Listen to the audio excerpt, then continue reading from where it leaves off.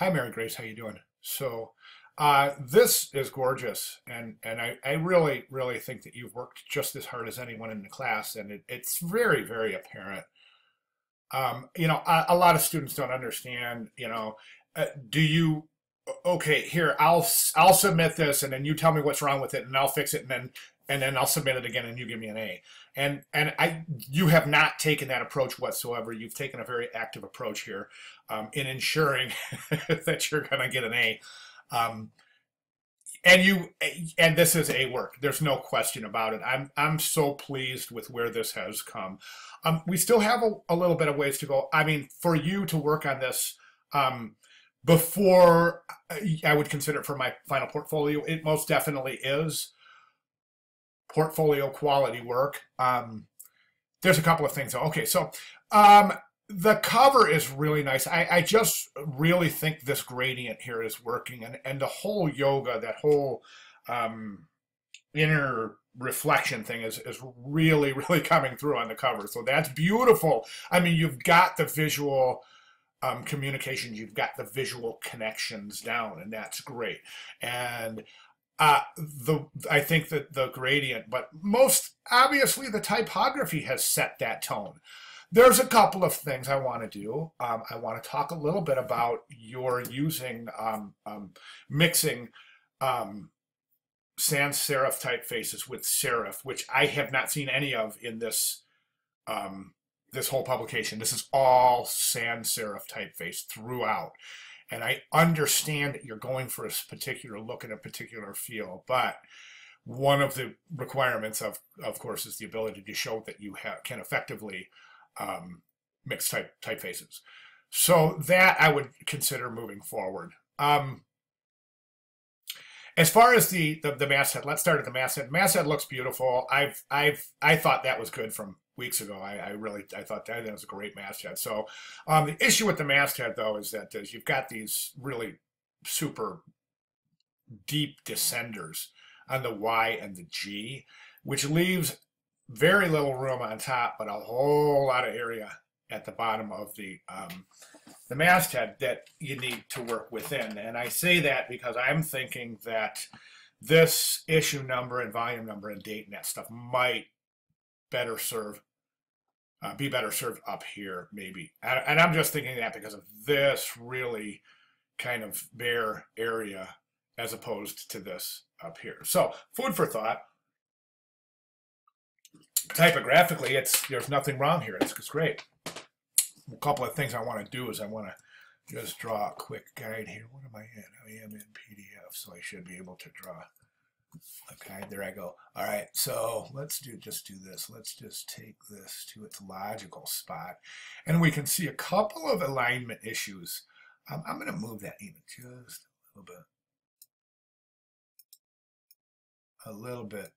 Okay, even just a touch more.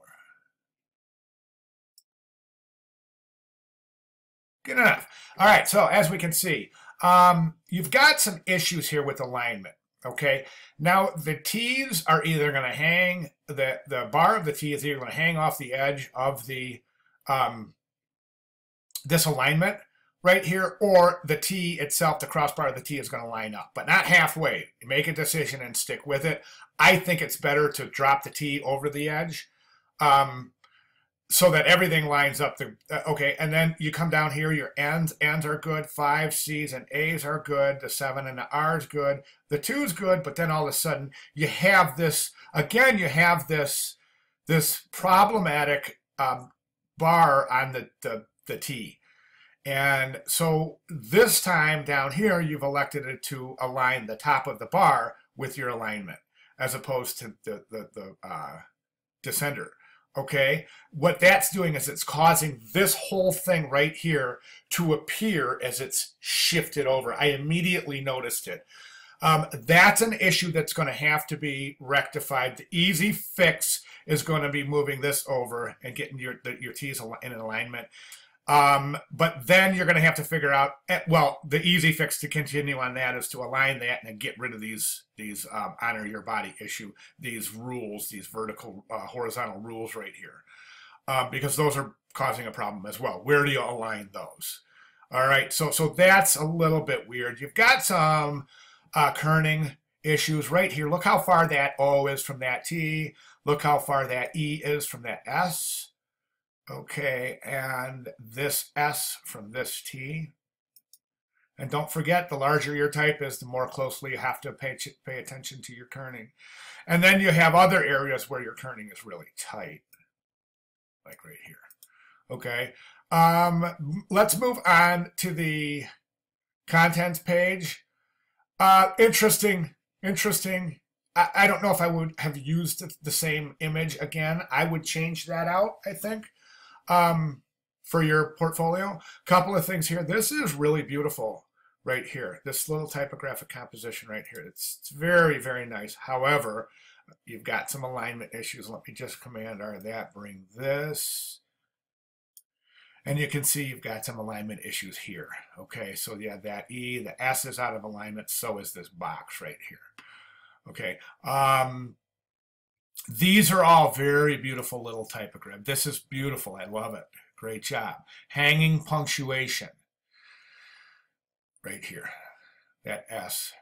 That S should align with the rest of the type, and that punctuation should hang over the end. I don't like this in a box. I don't think there's a reason for it to be in a box. And I think the type here is enormous. Print this page out, you'll see what I mean. This area here, why don't you create one of these cool little compositions here?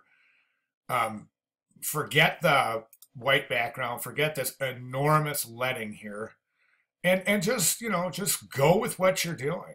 Okay, and now here I've got a couple of things here. It's gorgeous. I mean, typographically you're spot on.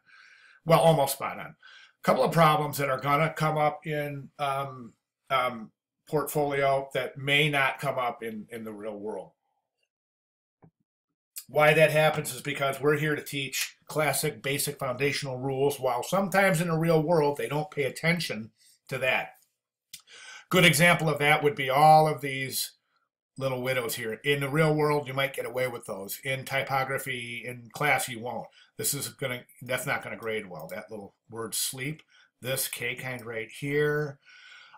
Those you need to take care of, okay?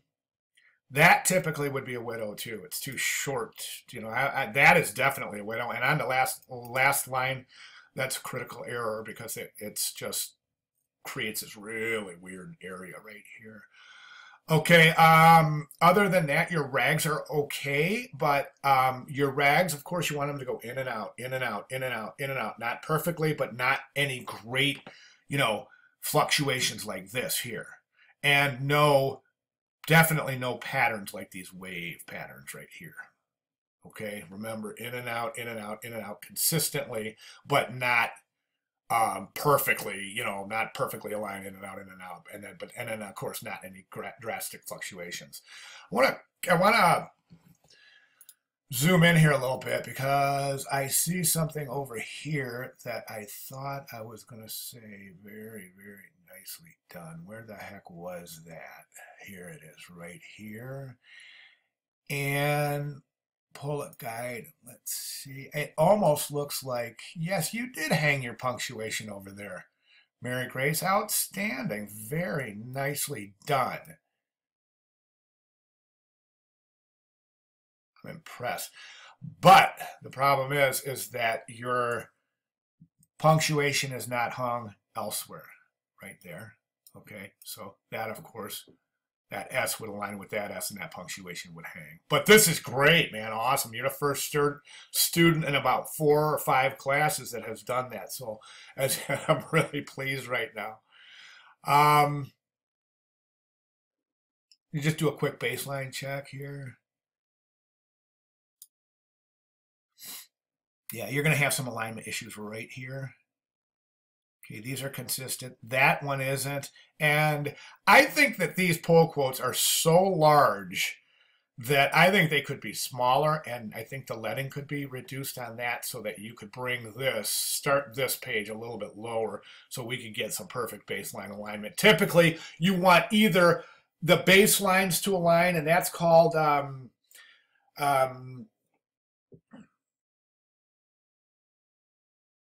Oh, that's called skyscraping. When the baselines align, it's called skyscraping because it you can have fluctuating top lines. Okay. But if they all fall on the same baseline, that's called skyscraping. And then clotheslining would be if they all fell on the same vertical, the same horizontal plane at the top of the text boxes, and then they ended in fluctuating baselines. Okay, so all right. Well, I mean, if you want to get technical, we can go over and take a look at these things right here and go through the list here to see what has what you've done and what you haven't done. But I just kind of put that there for show because I think, well, not I shouldn't say that. It's not for show. There's a lot of students that I need to go through that list. You're not one of them. So I'm just really super pleased, and I'm over 10 minutes, so I got to cut this short. So all right, cool. Thank you very much, and great job.